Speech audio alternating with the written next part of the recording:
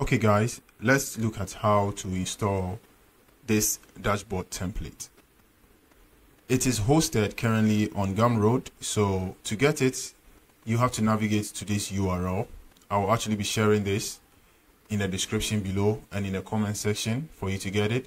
When you get on the page, one important thing I need you to know is that, of course, you need Bricks Builder, and it is heavily dependent on the ACSS framework. So you must have that unless you have a way of going around it. But I actually recommend that you use the ACSS plugin.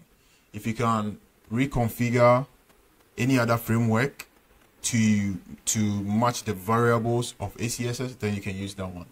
So you can actually click on this link to preview it live to see how it works, and then proceed to download it. So it's actually here for free. So when you get here, you just have to enter an amount, 0 plus 0 free, right? Unless you want tip, then you enter an amount greater than 0.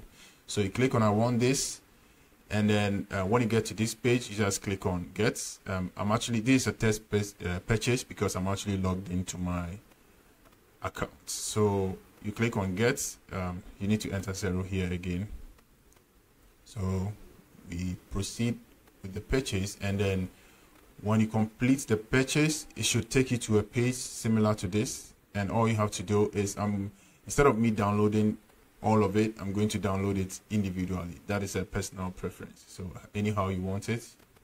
So I'm going to download it. So the first one is the dashboard template, which is a JSON file, and the second one is the JavaScript file needed for certain interactions and a few other stuff. We'll get to that in a minute. So now that I've downloaded my files, I'll go to my playground, and like I said, the only plugin you need is ACSS. I am using Fluent Snippets as my snippet plugin for this demo. In most cases on live production websites, I use WP Codebus, but Fluent Snippets is just fine, and it's 100% free. This one is not needed for this, just have it installed. So ideally, the way you use this template is to create a dashboard page, right? So I'm going to create a dashboard. Did I spell that wrong? Yeah, I guess so. Dashboard page, and I'm going to publish it. Now, when you publish this page, here's what we are going to do. The file I downloaded, this is the JSON file. Unfortunately, this approach that I'm about to demo here is not working. I don't know if it's a bug. So I just highlight everything. I just dragged and dropped it into my browser, and then I'm trying to copy everything, go into the builder, and then paste. But you can see it says pasted elements, but nothing is really pasted, right? So this is not going to work for us. So what we are going to do is that we are going to go to the template area, and then we import template, and then drag our template file over there and then import it. Now our template is imported, so we can now view it on the front end, and this is what we get. So you can see our icons, logo, and everything is not working. The interactions are not working because we have to do a few things. So I'm going to click on edit with bricks. As we are in here, you can see the reason our icons were not showing is because they were not signed, because I was also using the code element, the code source for the SVGs that I use throughout the site. So if for some reason you are not seeing this signature icon here for you to sign all the codes, you can always go to bricks, go to settings, come to custom code. Even for this to show, it's important that you have code execution enabled, right? So you have to come here, and then you click on regenerate code signatures, and it should do the same thing for you. But since I have mine showing, I'm going to click on this. And important, you can just go through all of it to confirm that you are not importing any other thing other than the SVGs onto your website. So I'm just going to click on sign all, and voila, we are done. But for some reason, it's still showing as no signature. So what I'll do is I'll save and then reload the builder. And they are now all showing. You can see everything is showing fine. But I cannot, like, the interactions are not working. Okay, the interactions are not working. When I click on this, the classes that are supposed to toggle and other stuff, they are not working. So we need our JS file. So back into the builder, I'm going to open Fluent Snippets. I'm going to create a new snippet, and I'm going to call this dashboard snippet. So I'm going to open my text file, which has my JS in it. I'm going to copy everything in it, and I'll paste it right into the snippet input area. And over here, it says run everywhere. If you run it everywhere, it's going to work. But I think we want it on the front end. So I'm going to select the front end only, because that is where we are running this snippet. And I'm going to create snippets. Okay, so my bad. I think you have to select scripts, right? So this is, we have site-wide footer. Yeah, I think, yeah, site-wide header. So we need it in the footer area, so we should be fine. Hit that, and it's now saved. So now if we should go back, reload, you can see now it's working just fine now. And that is all you have to do to get this dashboard template working for you. Okay, you can see, so now it's working. Let me disable the admin bar. You can see it's working just fine, and then you can resize it, and then everything is working. Now, currently, this is a template, right? But for dashboards, they are usually going to be actual pages on your website. So what do you have to do? You have to go, what I'll be doing in my case is I'll edit the dashboard page that I created, and then I'll come here, copy everything that is here, and then paste them onto my dashboard page. Then I'll go to this page, I'll go to settings, page settings, general, and then disable my header and footer, because we already have our header here. We don't want any other thing getting in our way. So now I can decide to delete the template, because we only needed it to get the content onto our site. I can delete it, but I'm keeping it there as a, let's say, backup or something. I don't know. So now we have an actual page that is our dashboard page. You can see we have our dashboard, which is this one here. Now, this links, the links here, to edit this, change the link, all you have to do is just come to nav link, very important. That is where the link is. And then you select internal, you look for the dashboard page that you created, and you are good to go. You do the same for all the pages that follow. So I'm going to save this, and now we have this as our dashboard link.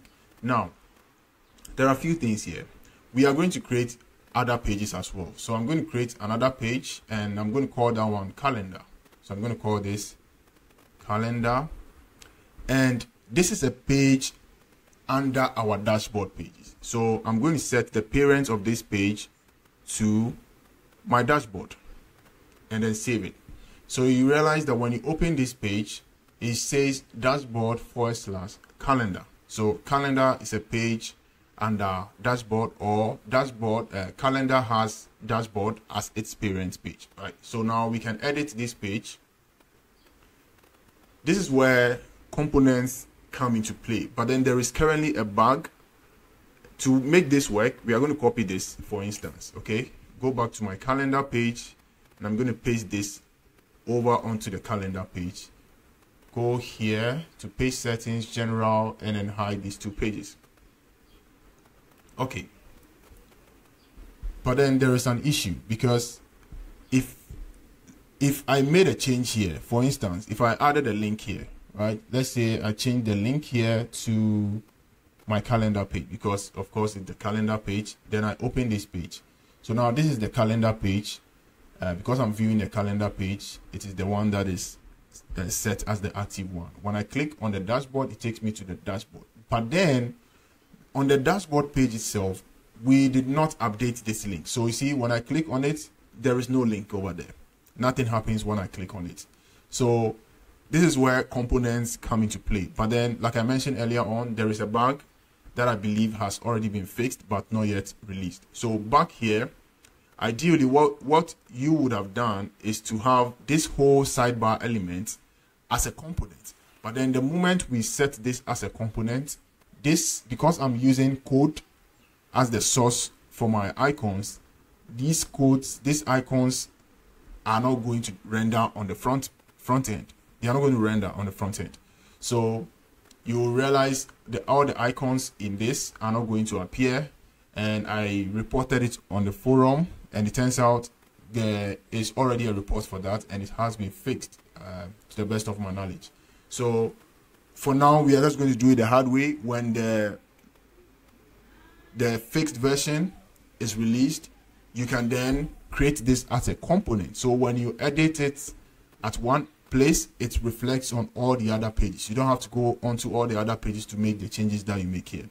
This, I think, is the only one that needs to be a component. All the other ones are like, this page is always going to have unique content. So it doesn't necessarily has to be a component unless you have ways of getting it to work as a component.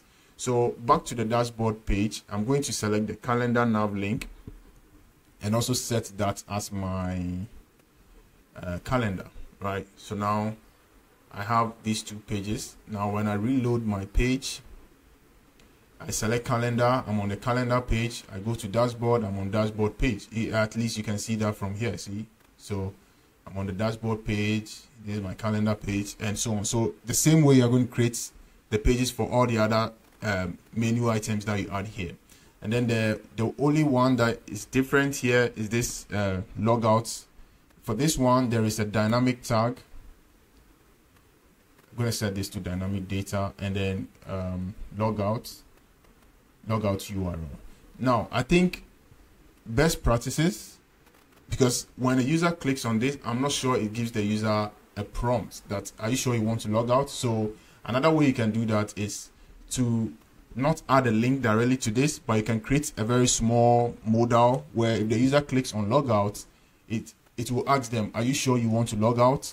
Then when they click on yes, the yes will have the actual logout link, right? So that is how you're going to do that. Now back to styling of this.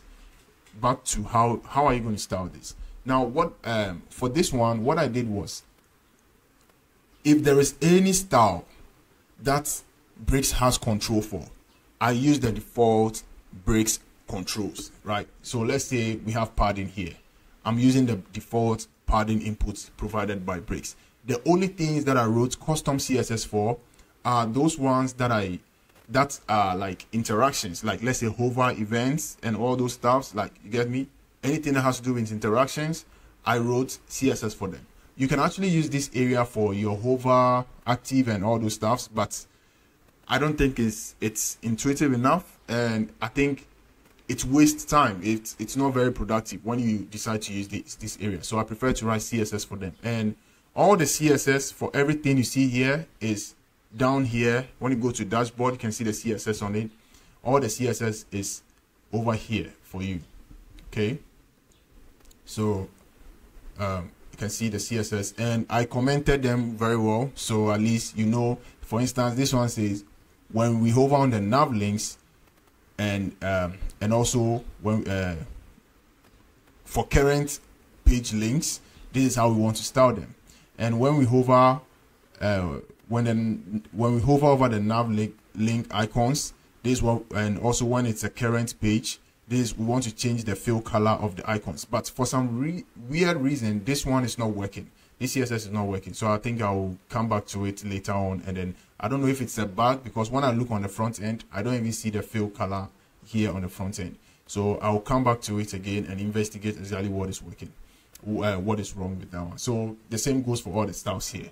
But there are some few things here. For instance, if we wanted to change the width of this sidebar, you just have to come here and then update this value here, and it should be good to go. And a lot of stuffs are interconnected. For instance, the size of this icon, all these icons here are connected to the size of this logo. For instance, when you look at this logo size, it is 2 times the size of our icons, right? So if I should come here and update this to 2, you can see everything adjusts to match that, right? I'm not sure you want to do 2. So let's say 1.5 or let's say 1.2. You get it, right? So I think that is it. And everything else here is self-explanatory. And in most cases you might not want to update these ones, but if you think you want to change the ratio at which certain elements respond to how other things are changed, then you want to come here and then relook at the calculations and then maybe do the necessary updates to them.